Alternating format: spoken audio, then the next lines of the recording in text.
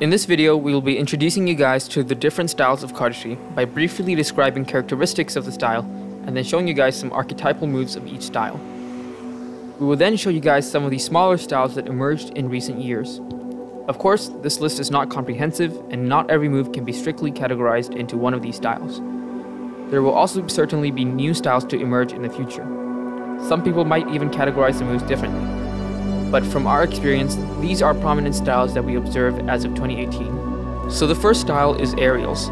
Basically, any move that involves packets, single cards, or spreads flying in the air can be considered an aerial move. This style existed ever since people started throwing cards, but it was later popularized by the XCM community and still remains a big part of cardistry today.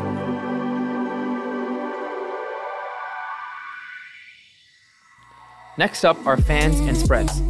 As the name implies, this category includes any move that involves the cards being spread or fanned. The thumb fan and ribbon spread could be considered the first moves of this style, so its beginnings can't really be tracked down. But here are what some of the best fans and spread moves look like.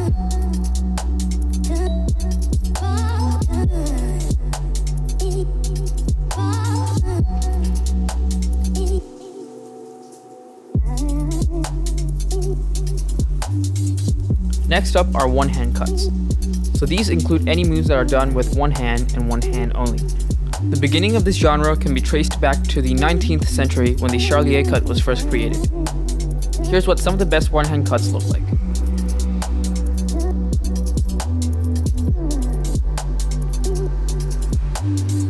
Next up is the current most popular genre, two-hand cuts. These include all moves that use two hands to cut the deck in any way, regardless of whether single cards are used to add flair.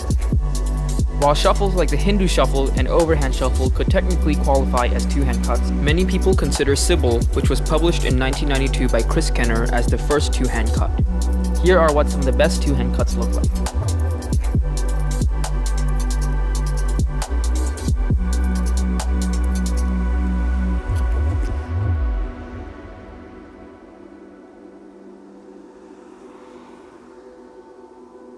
Then, we have structures, shapes, and displays. This includes any flourish where the move revolves around a display, structure, or geometrical shapes. Since there are too many moves that fall under this category, it is very hard to identify the first move, and so we can't really track down the beginning of this genre either. But here are what some of the best structures, shapes, and displays look like.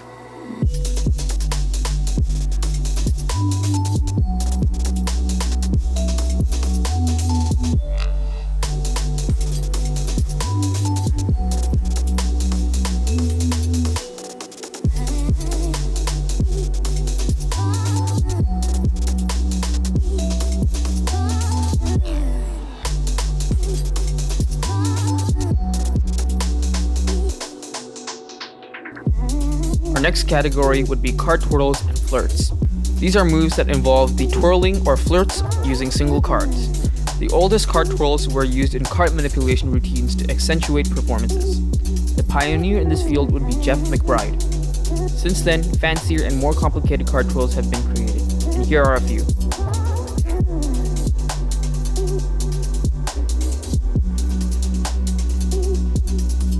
From this point on, we are moving on to genres that were more recently created. The first would be isolations. These are moves that try to isolate an object. It could be a card, a packet, a finger, or even your hands, while moving other things. This style was first introduced to the cardistry scene by Justin Ye, also known as Jaspis, in 2010 in his video Starry-Eyed. Let's take a look at some isolations from that video and later evolutions.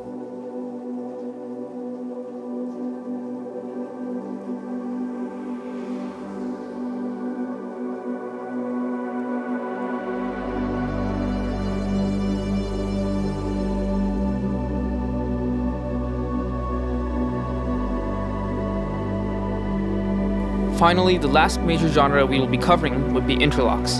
These are flourishes where your hands are stuck together or at least look stuck together due to how you grip the cards during the flourish.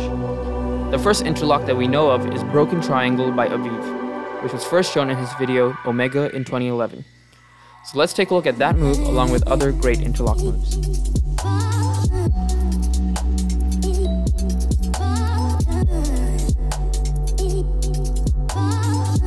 Apart from the 8 styles of moves we just discussed, there are also smaller styles that people do.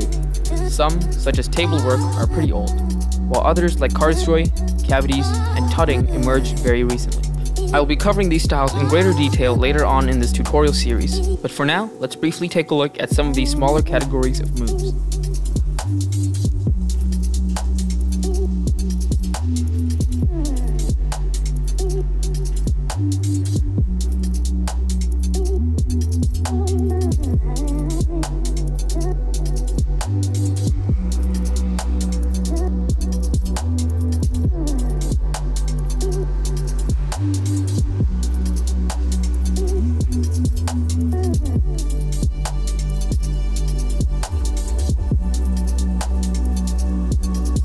Before ending this video, we wanted to emphasize one point. That is that when we discuss style in cardistry, it can refer not only to the type of moves you do, but also how you do the move. Different people can do the same move very differently, and being able to display your style even while performing the same move as others takes years of practice, refinement, and self-discovery.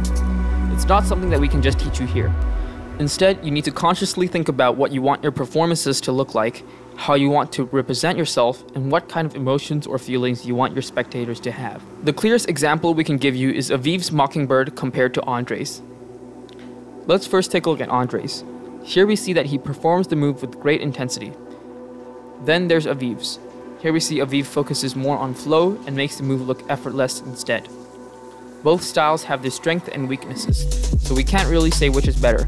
But as you can see, different people's style can certainly show even while doing the same moves.